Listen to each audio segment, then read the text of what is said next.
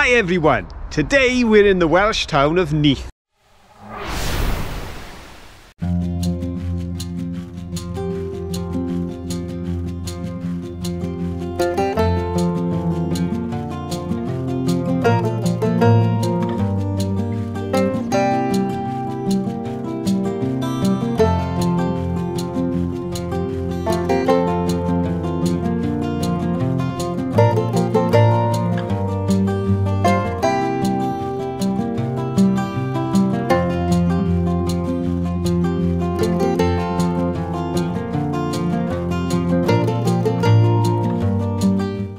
Now obviously in these new format videos that we're doing, where we're visiting locations and digging out the history and sharing with you the present day towns that we go through, you won't be surprised to see a castle in the background. But that beautiful 13th century Norman gateway is only half the story. It's built on a similar site to where the Romans came in 70 AD, and they set up here, right alongside the point where you could ford the River Neath. And it's the anglicised mutation of the River Neath that gives us Neath these days. But as well as the castle, we have a town. And in this location, they are very close together, because right up alongside the walls of the castle behind me, I am overlooking the car park for Morrison's, where we've parked the car. And that's going to be the story of today, as cheek by jowl you see a modern world growing up around ancient buildings. The castle behind, it knew some rather troublesome times in the early years. The original castle was destroyed, then rebuilt. The one they built was destroyed and rebuilt. This is from that final phase of building, and it stands as all that remains practically, except for a few foundation areas and some steps from an earlier castle that stood there. But as I say, this has been a strategic place for a long time. On the mountain tops here you will see the remains of Celtic hill forts, then the Romans, then the Normans, then so much else has gone on here. And we'll share some of that history with you today, so come on, let's take a look around the town. What a lot of charity shops. This must be the fourth one we've passed now. As you can see, because the rugby is on at the moment, the Five Nations, is it five? Six nations now, yeah. I lose count. Yeah. Then they're starting to, they put a lot of Welshy things in the window, feeling very patriotic. Over here we've got all the Valentine's type theme. Look at that, very red, very pretty. Travel house. Should we go on holidays or vacation? Let's have a look. Where should we go? We could go to Paris, £395 per person, 4 nights on the 13th of March to the Libertel Opera, wherever that is. Or should we go to the Southern Caribbean? £2,179 per person, 10 nights from Heathrow at the Celebrity Silhouette. Oh, what have you seen? Fancy Hawaii, Florida, LA and Hawaii. And we know a few people in Florida these days. Oh, and it's only £2,999 per person. Oh, it's 24 nights, that's nice. Hide me in your suitcase. Yeah, and then just one of us can pay. Oh, Young and Lively, that's not for us, is it? In Malia. Well, I don't think we'll be booking anything today. And what's the exchange rate? 110 for euros and 117 for dollars.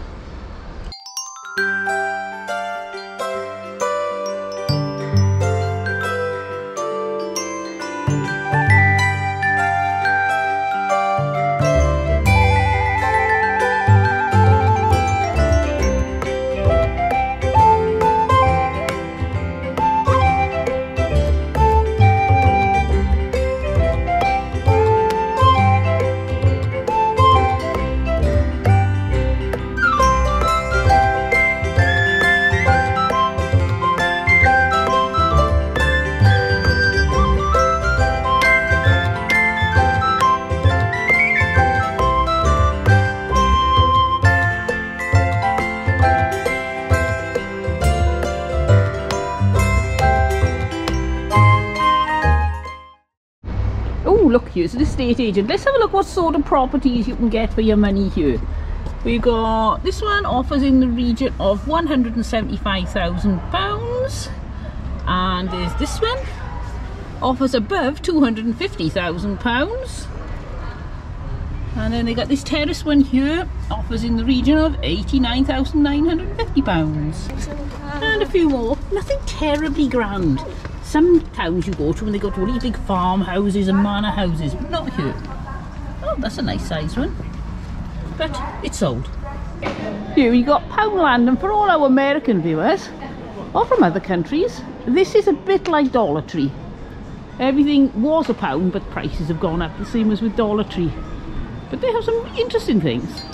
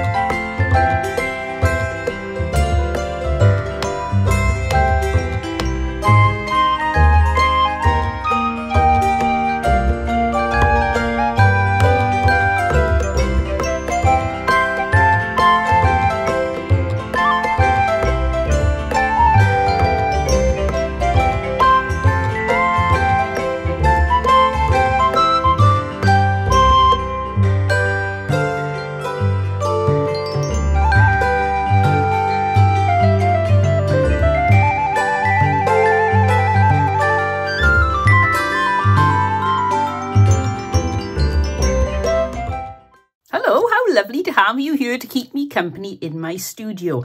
I thought you'd like to see the things that I bought in the pound shop and see what I make with it. Now I'm going to make something really quick and simple, so easy, and if you think, oh, I could never make a craft because I just haven't got what it takes, you'll be able to do this one. And also, if you don't like committing yourself to using your craft things by cutting them up, you won't have to cut anything up. I've got these picks. I've got a bit of a problem. I took this out of the bag when we got home and this one pick had snapped off the main pick. So I've just fixed it with some florist tape that I had here. I've got my bag of eggs, one golden egg, ooh, my carrots and my basket. I think the bargain of the day was this basket at £1. It's really nice. Now I want to put these in at the back of the basket. So I'm going to make sure the handle's towards the back, and then I don't want to cut them just yet because this is not something I'm committed to and I want to keep for the rest of my life. So I'm going to be a little bit more frugal with my decorations and make sure they're reusable. So that one's going to go in there eventually. It will stand up. And then do the same with this one too. So you've got one in each of the back corners. Now they're not going to stay in position, but that doesn't matter because we've got a secret weapon. It's a bunny I bought from the charity shop for 50p. I think it was 50p. We'll say £1 just in case, but I think this one was 50p. So now we pop those back in, and ideally if you've got 3 hands, this is much easier. Pop your bunny in and sit him on the little wiggly bits. And look at that. Now fluff these out. I've done a bit of fluffing out. You wouldn't believe the difference if you make a little bit of effort to make all your picks open up. They look okay in the shop, but when you bring them home and open them up, they just look so much nicer. So open them all up as much as you fancy. You don't have to have them really flamboyant. You know me, I do love things a little bit flamboyant. So the next thing we're going to do is take this tissue paper. Cut thin strips of it off. Now, if you can buy shredded tissue paper, or you've got some shredded tissue paper, it'll be much faster. I believe in using up what you've got, so I'm cutting up this one. Right, let's see if that's enough. It'll look a lot more now when we open it all out. This is more time consuming than cutting it.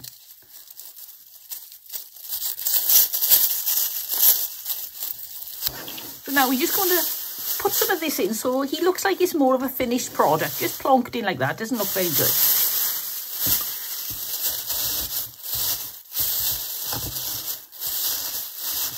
I quite like it covering half his body so he looks like he's popping out from it. You may want to sit him on top, but I think that would be a real problem trying to hold these in place while you put this in and then put a bunny on.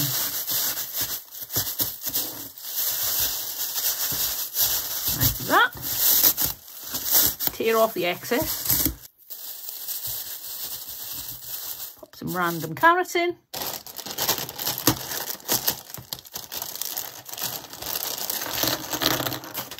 And we won't put yellow eggs in because they'll virtually disappear. I think we'll put blue. And a green. Why not? And a pink. There we go. Try to cover the holes because they don't look so pretty with the hole showing. And then finally, I'm going to paint one of these rabbits up using the paint they've supplied to see if it's any good.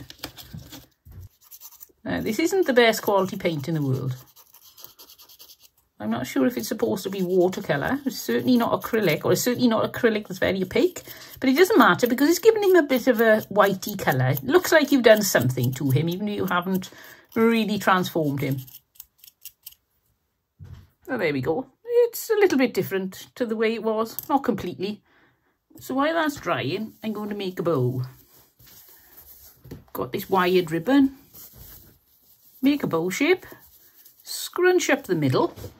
You can tie this with something else. I like to use a pipe cleaner because it's so much easier. You just pull it to the back and give it a twist. And then we're going to dovetail the ends. So fold them in half and snip upwards towards the centre, making them as close to even as you can. You can then snip the ends off your pipe cleaner. Hot glue generally isn't forever. I find that after a while it goes a little bit hard and it can get knocked off. But it's brilliant if you're doing something like this and you don't want to commit yourself by over gluing something. So I'm just going to put a little bit of glue on there and glue it in place on the front of the basket, giving it a push to flatten the pipe cleaner. And then take your little bunny, which mine isn't quite dry, but it's best to dry your bunny off first. And then pop him on the front. Like that. And now I got a lovely little Easter decoration in a basket. It's difficult to show you because my camera is in a bit of an awkward place. But that's what he looks like. And it was really quick, as you saw. If you didn't paint your bunny, it would be even faster. And you can reuse everything and you don't need any skills or talents to do this. It's very pretty and very effective. And if, like me, you're never quite contented, you can keep fiddling around with these picks until they're in the right place. If you join us on Saturday night for our live show, 9 PM UK time, I'll show you my bunny a little bit closer. And we also have a little bit of a quiz and a chat and a lot of fun. So I'll see you there. Right, let's get back over to finding out a little bit more about Admiral Nelson and his Neath connection. There's the town hall. The streets are quite deserted as it's a Sunday morning, but here's the Castle Hotel, and Admiral Lord Nelson stayed here on his way to Milford Haven to join his fleet. So imagine him walking out of one of the doors and looking around and thinking, right, off we go to Milford Haven. Oh look, this plaque was unveiled on Saturday the 14th of March 1981 by the President of the Welsh Rugby Union, Mr Cliff Jones, OBE, MA, to commemorate the inaugural meeting of the Union, which took place at this hotel on the 12th of March 1881. Ooh. Lord Nelson paid a visit and the beginning of the Welsh Rugby Union. This is a rather prestigious hotel. Now, when I took the footage of the town hall the other side, I didn't put it on camera, but I did say to Phil, it's a bit boring for a town hall. But look at that, we were obviously on the boring end. This is the very nice end. Beautiful. And it's in Church Place, Maes Eglwys. Well, this town is certainly a town we're enjoying. We've loved going in the charity shops and the pound shop and having a look around. Obviously, some of the shops are closed today because it is a Sunday. But strangely enough, so's the church. All the gates are locked up. So we can't take you in to take a closer look at the church here. But the church is really part of the history that put this place on the map. And we're looking back a long way to the times of the castle. And that is a building we can visit this Sunday morning. And we're going to now. We're going to take you over to Neath Abbey. But as we go across, we're going to let you see a few more of the lovely shops around this gorgeous town of Neath.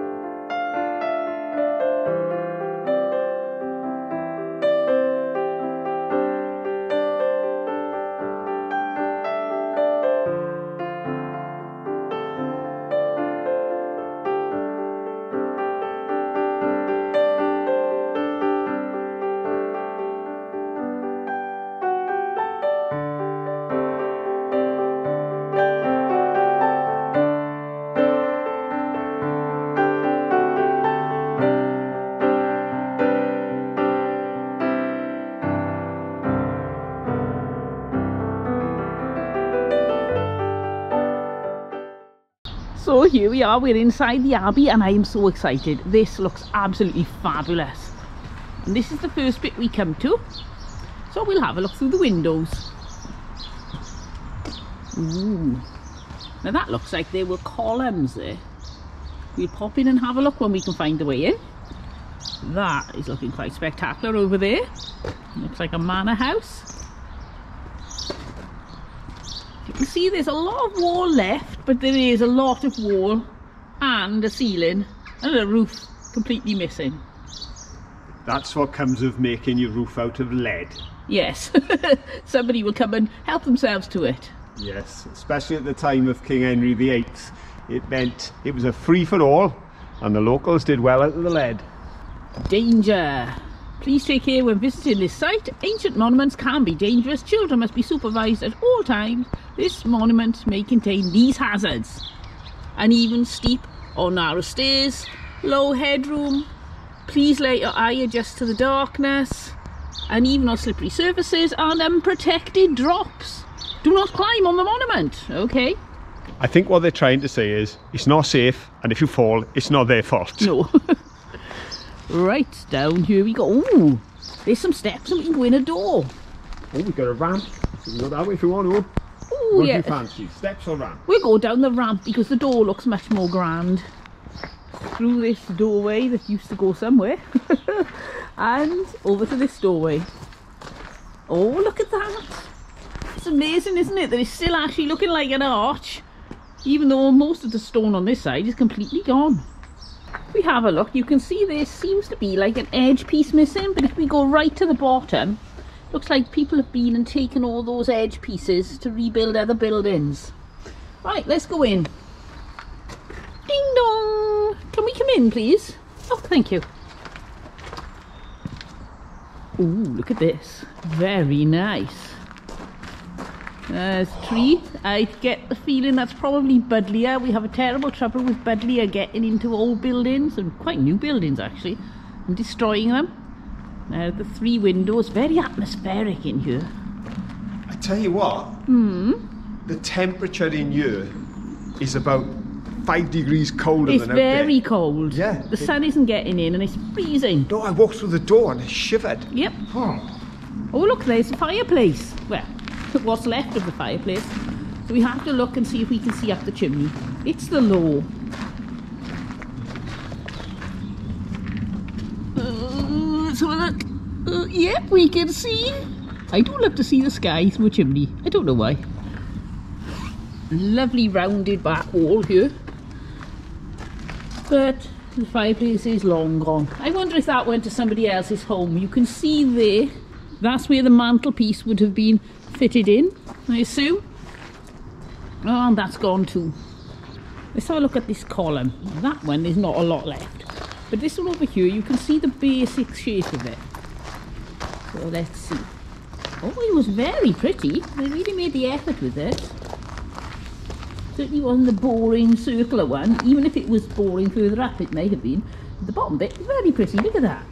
What have you found? A bit like the doors out there, look. It's just this one bit left. It's all been taken. I wondered if that was going up and then coming over. Oh yes, like cloistery type thing. Yeah, forming those sort of onto the pillars. Yes. So making what would have been a beautiful architectural roof.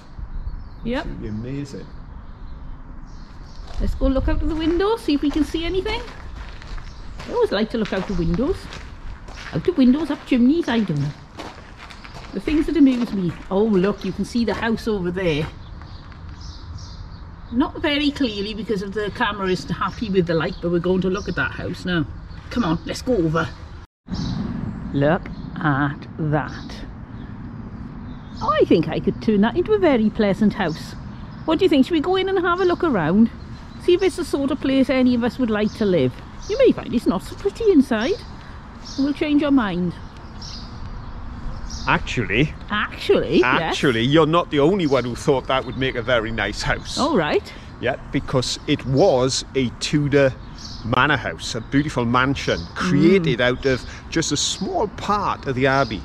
It was the abbot in 1500 that decided, oh, this would make a des res, and that's why it looks more house-like. Yes, it does. And some of the features are more intact because it's 400 years newer than much of the rest of the abbey.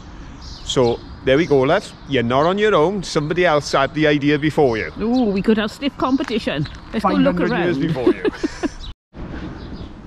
Aha, here's the door. Can we get down there? We'll be okay, I think. Bing bong, can we come in please? Thank you. Right, here we go. Go down a little bit.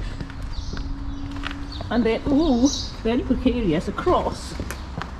And then there must have been steps down. There's a very noisy bird up there somewhere. And if we look there, you can see there was a window there with an arch.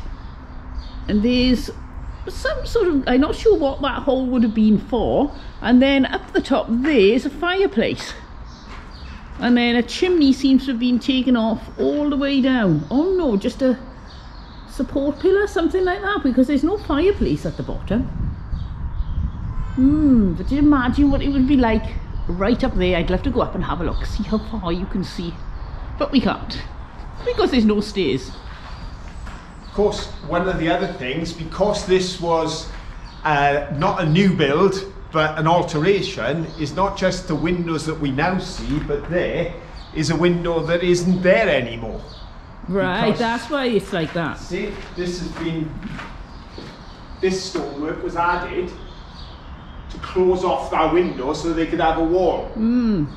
Probably not to hang the TV on or anything. Oh no, I don't think it was because they needed to fit an IKEA unit in the corner. No, not in Tudor times, but they were just making smaller rooms in order to facilitate the new use, which was a grand, very grand house. Yes. I found another way. Oh, okay. Right, through we go. Oh, are we still indoors? Yes, just about. Well, allegedly we're indoors. Look, there's another fireplace up there and a doorway into the next room. And there we got that doorway that we couldn't walk through. And another, oh, there's a fireplace. Let's see if we can see out of the top. I can't reach over, so I'm going to pop the camera there and you can let me know. Can you see any light up there? And let's pop through here. Oh wow, this is amazing. It's a wonderful experience to be here. You can see all the square blocks there. That's where joists would come, I think. Wall supports, things like that. And there we got another fireplace. And let's have a look up the chimney. Oh no, we can't see out the top of that one. Oh look, there's a very narrow gap with some steps. We just have to. Up we go. Oh, where are we going? Ah, this is a very small room, is it? The privy. I would say probably. There's a little hole there which could have been the toilet. And if so, what are these here? What's down there? No idea. What do you reckon? Oh, now there is hollow, so that's another chimney, is it? Yes, you can see the light at the top, so this would have been then a fireplace. So I don't think they'd put a fireplace in the privy. Why not? It was a posh house. I suppose they could have done. Look at the window. Let's have a look out of the window. It's a bit noisy because we're right next door to a dual carriageway. So there's a busy road just past those trees. You can see there's a big blue container. As with all of these places, there's a constant rolling programme of upgrading them and trying to hold them together. Walking around the outside now, you can see these window frames. All stone. And then they put like fiberglassy stuff in to fill those in. But it just gives you that sense of what it would have really looked like when there was glass in there.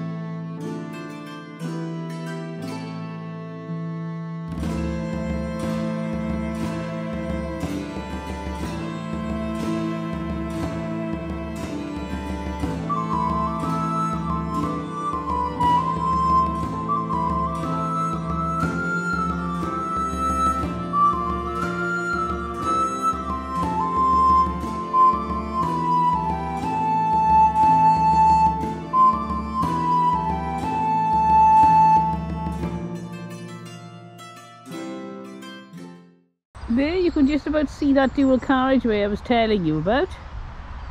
And here there's some building works. We're not allowed in that bit, which is a shame. But when you think we have access to all this, and this is free, this isn't because we're members of Cadw. Anyone can come here for nothing every day of the week other than Christmas Eve, Christmas Day and New Year's Day, I think. It's open from 10 in the morning until 4 in the evening every day. We're here on a Sunday morning and we arrived so early we saw the gentleman unlock the gate at exactly yes. 10 o'clock. We're keen. We are indeed. And Caroline was saying about that dual carriageway in the distance. And of course the dual carriageway of the 18th century, that would have been the canal, and that's just on the edge there beyond the fence. So this has always been right at the centre of what's going on from that Industrial Revolution right the way through to the present day. That's a very big step. Careful everyone, up you go. We're up. And that's the bit you can't get in. We'll follow around, see where we can get. Ooh, we can go down here. That doesn't look very safe, does it? Can you see the lean on that wall? I don't know if it's picking up on camera, but it feels a little bit scary walking along here, as if it's going to land on my head. Oh, look at that little hole there. I wonder if there's one the other side, so it was for joists. Let's have a look. Yep, there we go. The joists, and then they put floorboards over the top. Right, walk to the end of this. I think I can see a doorway right down there. We'll find out. Yes, we can go through this way, down the slope. And here we got more arches. Another big window. Perhaps this was another fireplace. You can see a corner there. Or was it a doorway that's been changed as part of the renovations? Could have been. And then we got this arch which has been filled in, and then the filling in has fallen out. We'll follow along here. The birds are full of fun this morning. I don't know if it's picking up on camera, but they're chirping away. Down we go. We're over there looking at the vaulted ceilings, which are over there. Look at that. That's pretty magnificent, isn't it? Oh yes, I'd like a ceiling like that in my house. Can you go in the door? Oh, it's locked. What a shame. and it needs a very big key. Oh yes. That is a keyhole and a half.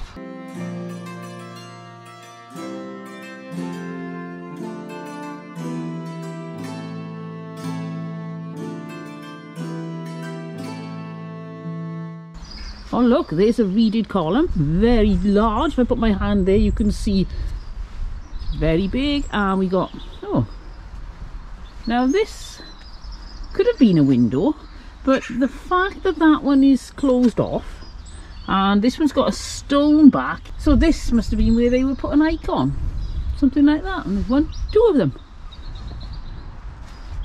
And I would imagine these are just some sort of support, or possibly even over a very big fireplace that went right down to there. Could have been. And then there are just columns everywhere. Got one there.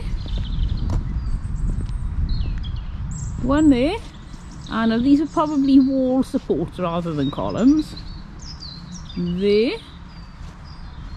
And down there. And there. And there's something fat over there, a very big one. Now, not a lot of people know this. What's that? 4,000 tons of rubble was removed from this area between 1923 and 1935. Whoa. Before that, you couldn't see any of this carvings and beautiful area. Where you were there, that's the chapel. Not a lot of people know that either. In fact, the only people who know these things are the people who read the signs.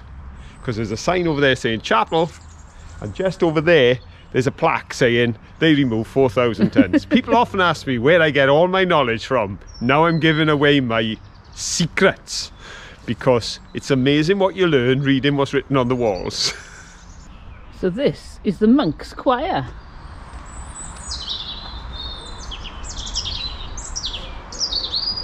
And this is the lay brothers' choir.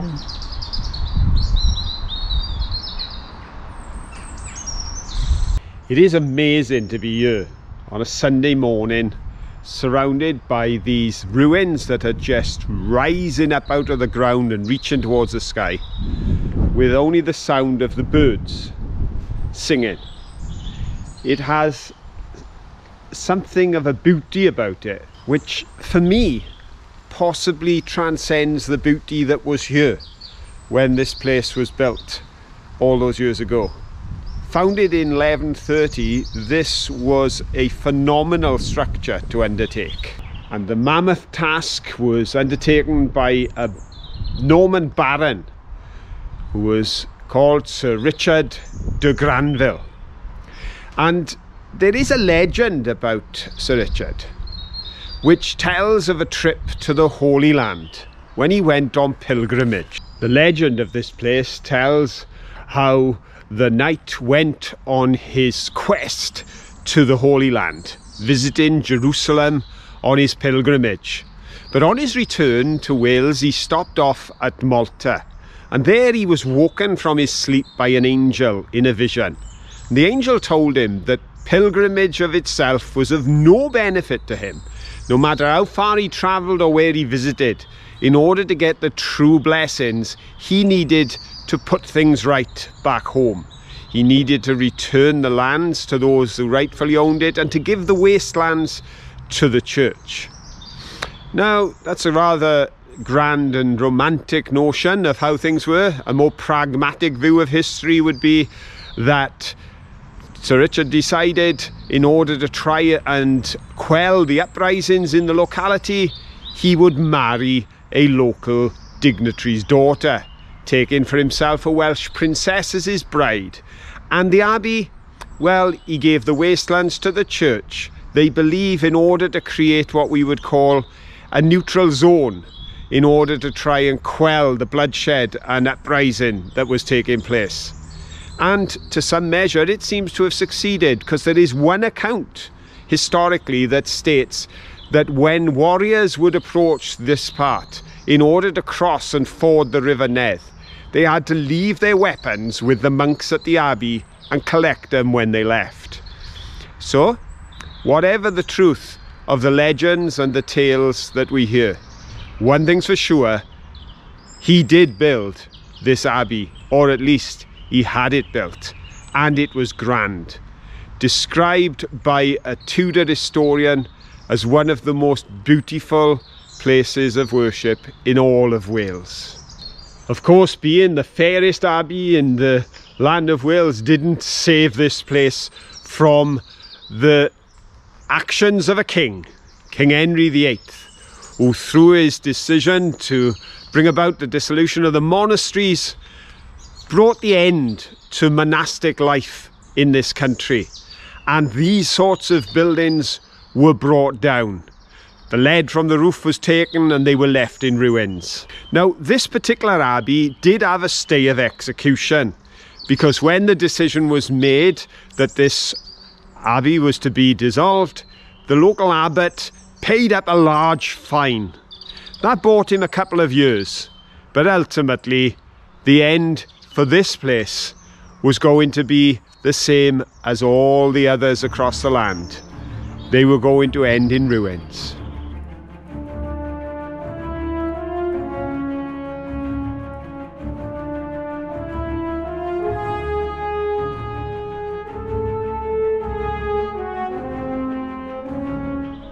But unlike some of the ruins that we see in Wales, this place has a strange history all of its own. Because while Tintern Abbey, that famous ruin that was painted by Turner, he took his first sketches in 1792, and a year later visited by Wordsworth, who captured it in poetic lines. This place, at the same time in 1790, there was a lease being signed with an industrialist. This was the time when the canal was put in, running right past this place, in order that it could take supplies and produce from the industrial units that were growing in this point right the way down to the river. But not only did the abbey have for a neighbour an ironworks, but right here in the abbey they built a copper smelting plant. There were furnaces, there were workshops, there were men housed within these abbey walls in accommodations. There was all sorts of activity going on, and the Industrial Revolution that gave birth to the town that we have seen almost brought an end to all that stands around us. But the Industrial Revolution came and went. The copper works that were here did their best to meet the needs of a growing economy. But ultimately, it's the ruins of an abbey that was built some 900 years ago that stand proud today on this site and tell their own story to all those who will come and listen.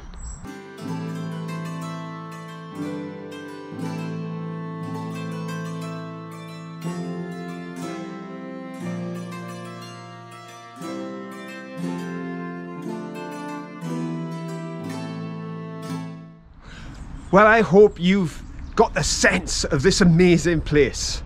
I've got to be honest, it feels so vibrant, so full of life, even though it's ruins. Some of those ruins looked almost like fossilized dragons rising up out of the Welsh soil. And these towers that just reach up into the sky are so inspiring. This was well worth a visit, I feel. If you agree, please give us a thumbs up. Doing, doing, doing. And don't forget, if you haven't subscribed, then please subscribe and you'll get notification of all the videos we put out. And if you know anyone who would like to come with us on these journeys, let them know and share the link with your friends. But most importantly, this time, like every other time, until the next time, have fun. Bye. Bye. But the Industrial Revolution